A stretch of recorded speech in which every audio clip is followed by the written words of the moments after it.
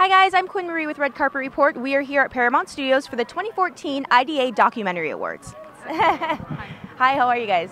All right, so Citizenfour, let's talk about this. This has been one of the most buzzed about documentaries in a very, very long time.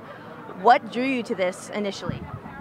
Well, actually, the question you should ask Edward Snowden, because he's the one who emailed me. So I think he wanted to. I mean, he felt that the citizens should know what their governments are doing. Yeah. And and then once he started contacting me, I decided that it was a pretty important story. So I ended up following it.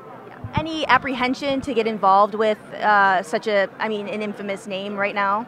Or at the time? Well, nobody knew his name back then. But no, at that point, I'd been making films about America post 9/11, so I was already kind of a bit seasoned, and I had some concerns and fears, but I didn't have any apprehensions. It was obviously an important story. And response? What kind of response have you gotten, positive and negative?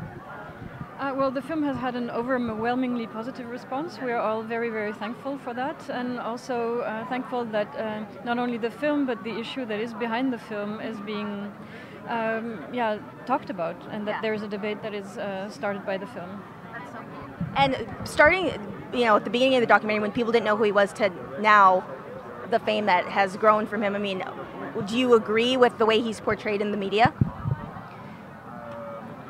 Well, it's difficult to agree with the portraying in the media that happened directly after the revelations, because it was done by people who did not know him. Exactly. And so what we do is in the film is to show him as in the way that he was when he met with Laura, and we hope that the audience will make their own decisions. And what's one thing about him, like personality-wise, that you found surprising? What was surprising was how calm he was in such a tense situation. He had, walked away from his whole life. He was risking everything, and, we met him in Hong Kong, and there he was, very calm, just, wanting to help myself and Glenn Greenwald and other journalists to get the word out to people. So he was just incredibly calm.